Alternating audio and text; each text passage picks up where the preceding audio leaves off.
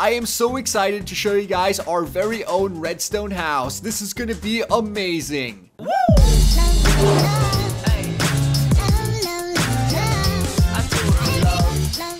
Hey, what's up guys? My name is Damien and welcome back to a very special episode of our Minecraft map showcase. Today, we're going to be showcasing our very own redstone house. Now, what's cool about this, guys, is that I made an entire Let's Build series around the structure. And if you guys want to see how to build anything in this video, definitely go check out that Let's Build. It should be on your screen right now or in the description box down below. Now, what's also cool is that I took a lot of ideas from the viewers, and this is so much as your house as it is mine, because we all helped build it. Alright, so to start off, I'm going to show you guys the property and then the inside. Of course, there's a ton of redstone, so let's go ahead and get started. So first, to the left, we have a nice cave right over here, and when we flick this lever, it's going to open up an area for us to go out with our boat. That's the first bit of redstone. We have a nice decorative cave. So back over here, we have a scattered path that's leading towards our porch. We have a barbecue grill over here with a nice chimney. And also we have a gigantic wall which is made out of redstone. We have a tree house, a place for our garden, a DJ area, as well as a trampoline. We could bounce on this as well.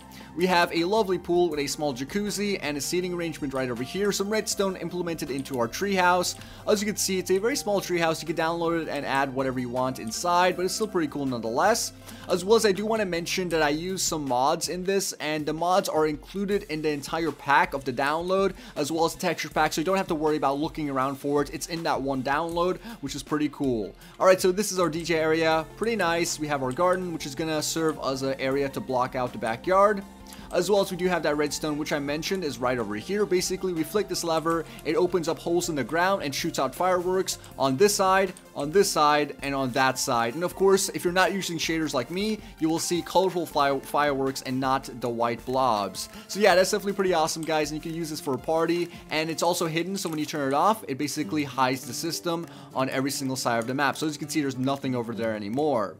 Another system we have over here is a very unique kind of raining arrow dispenser thing, and I don't recommend using this if your computer is not good, but basically you turn it on, it places down a block up there using command blocks, and then a bunch of arrows fall down from the skies and then kind of impacts the ground. So as you can see, we have a few arrows falling over here. It does disappear quite quickly, but it essentially covers down the entire area, and maybe I could hold it down a little bit faster in order to show you guys how that works. And also, let's go ahead and toggle the downfall and turn this back on. So as you can see, arrows will now be falling from the top, and I think it is out of arrows. But basically, what happens here is that the command block places down a block up here and activates all of our dispensers. Obviously, as you can see, there's a lot of sound going off and there's a lot of dispensers kind of being activated, but it basically drops down a ton of arrows in a rapid signal, and I've kind of used up all the arrows, and that takes forever to replace, but that's basically the system, and you turn it off by using this block right over here. Now, if you're using this on PC, obviously, command blocks is going to work for you, and on a server, I'm not sure, but you have to have it enabled.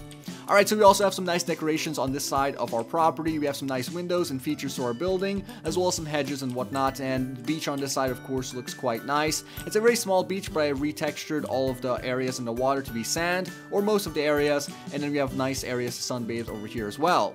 Alright, so let's go ahead and enter our house, and the first thing we need to do is unlock our door by hitting this button right over here. We could go ahead and close it by using this button over here as well, and this one is part of the mod which I mentioned a little bit earlier when I was in the backyard, but basically it's called Mr. Crayfish's Furniture Mod. It's the only mod I have installed on this map, but it's totally aesthetic. You don't really need it, but when you right click on this, you do have a nice doorbell, and then you could go ahead and open up the door.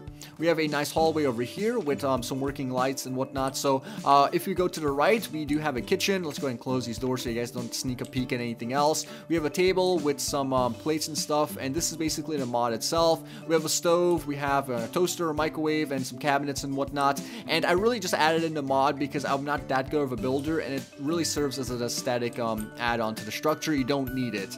Alright, so over here we have a lever at the top which is going to allow us to turn off all of our lights inside of our building. As you can see now, all of those lights I was showing you just a little bit earlier are now turned off. and we can turn it back on, and that's just one switch to control the entire house. Alright, so over here we have our kitchen connected to our living room. We have a working TV, yet again part of the mod, a working radio which plays our music, and then a nice little area over here to just chill and hang out. We have the paintings which look quite nice with the texture pack, and then another door that's going back into our main hallway. So that's basically that room. Over here we have our bedroom with a small fish tank. Of course, I cannot place fishes in there, but it's just for role playing. In here we have a computer with a printer, a computer desk, as well as a chair. You can actually sit in this chair if you have the mod and then access our computer. And our computer is basically Mine Bay, where you go to buy stuff online.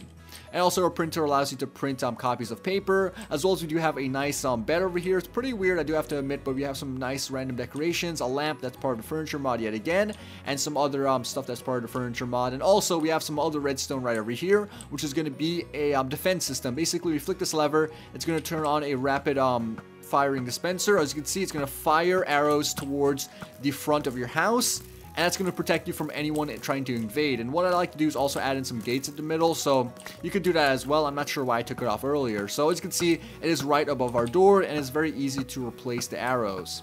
Alright, so once you don't want that on anymore, you just flick the lever and turn it off.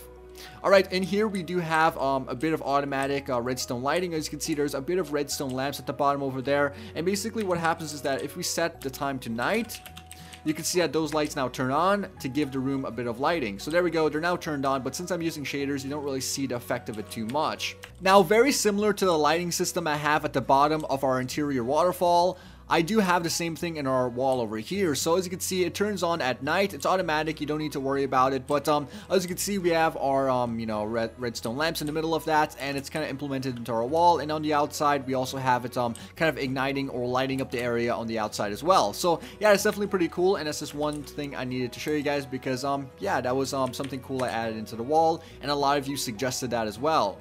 Alright, so let's go back into the house, and one thing I do want to mention is that the reason I didn't cover up any of this redstone is because I didn't want the house to look weird. Also, if you're playing on survival mode, you won't really see that from the outside, so it doesn't really make a difference. Alright, so let's go ahead and go into the final room over here, which is going to be our bathroom. Yet again, we used a lot of mods over here. We have a sink, a working toilet, as well as some random decorations, a skylight with some decorations on the top, as well as a shower with a shower head.